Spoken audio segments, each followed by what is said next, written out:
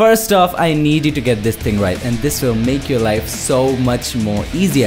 If you don't, in no time you'll be brain scratching and head knocking, and your life will become so much more frustrating. So you better get this right in the first place. Hey there, this is Unmesh. Today we are going to learn how to organize and import your images in Lightroom. Now, don't get me wrong, this is the most essential part in Lightroom. Most people get wrong here, and if you get this thing wrong, you're going to have a lot of errors and irritations later. You see, what is outside Lightroom is equally important to what is inside Lightroom, what you do inside of Lightroom.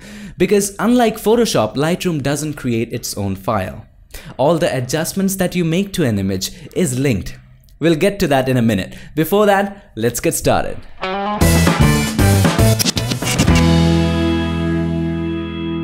Only if you're using a PC that has terabytes of space, then I kinda can recommend you copying your images directly to your PC. But trust me, 1 or 2 years down the line, even your PC will get filled up, and transferring those terabytes of images that you have gathered all through the years to external hard drives is going to be a lot of pain. So better get this thing right from the start. So first, what you gotta do, you need to take your memory card from your phone or camera or any device with which you click picture, and then connect that to your computer, and then copy the image to your external hard drive and make sure that all the images are in one folder. From now on, you will use this folder for all your images. Yes, you can have subfolders like travel, landscapes, portraits, street photography, or family, trip, business, whatever. You can have subfolders. Just make sure that all the images are inside that photos folder or my photos folder or whatever you name it.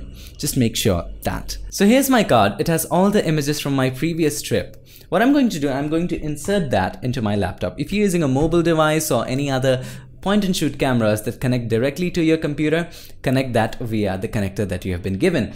Now, as you can see, my hard drive is also connected and my SDHC card is also connected. So I'll simply open it and open the folder, and just let's open one of the folders and copy all the images. Okay, copy it and go to your hard drive and make one folder called photos or my pictures or whatever you want. Make that folder and make sure all the images that you have either in your computer, either anywhere in your pen drive or whatever, just put that in this folder. It needs to be organized because that will prevent Lightroom to create errors. Now, just make sure the folder is open. Now, let's create a subfolder. Let's name it Mount Abu, because this is these are the pictures from the trip to Mount Abu. So I'll just open this folder and paste it simply. If you do this, what will happen is, one, you're going to have a peace of mind. Say 1 or 2 months from now, you'll be wondering, okay, where are those pictures from Mount Abu? There they are. You've placed it correctly. And 2, it's going to be a lot more easier to edit in Lightroom. I think it's copied, so let's get back to Lightroom. Now it's time to open Lightroom once it's organized. And as you can see, the images are now copied. Now what you gotta do, disconnect the memory card. Done. Eject it first, okay, to be safe. Now let's open Lightroom. So let's open Lightroom. Ah, what a beautiful image. I just put it to show off. Okay, so to import, what you gotta do, make sure that the library module is clicked. Okay, so these are the modules that we are going to have in Lightroom: library, develop, map, book, slideshow. And in this series, what are we working with? We would be working with just 2 modules, and the most important modules are library and develop. Okay, so in the library module, click import to import your images. Also, there's a shortcut, Control-Shift-I. If you're using a Mac, it's Command-Shift-I. So let's just use this shortcut.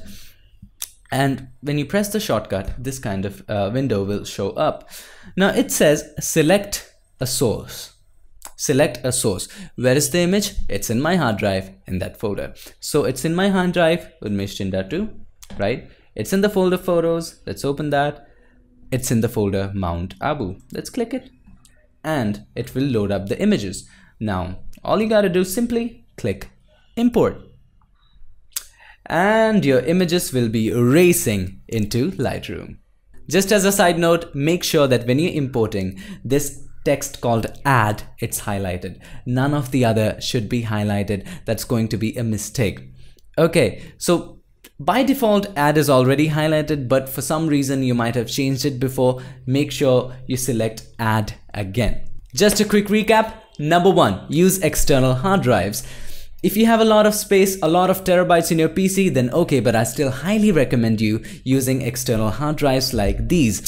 See, any good brand will do, but if you're still looking for suggestions, I have some of them in the description below. Number 2, organize your images. Make sure you put all your images inside one folder. Then you can go ahead and put them into subfolders depending on the category of images. Number 3, open Lightroom, import your images, click on the import or press Ctrl+Shift+I or Command+Shift+I if you're using a Mac, and then your images are ready to be edited. So this was the most basic setup that you need to do before using Lightroom. I know for most of you, organizing things is just but some of my friends actually love this. They have a blast organizing images. Anyway, either way, you got to do this because this is important. So guys, that's all for today. See you in my next one. Till then, keep creating and stay tuned.